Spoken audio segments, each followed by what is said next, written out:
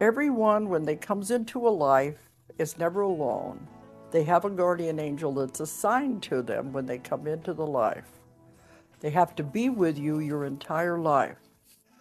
The guardian angel takes care of you and is there to assist you. It cannot interfere, but it's there to assist you.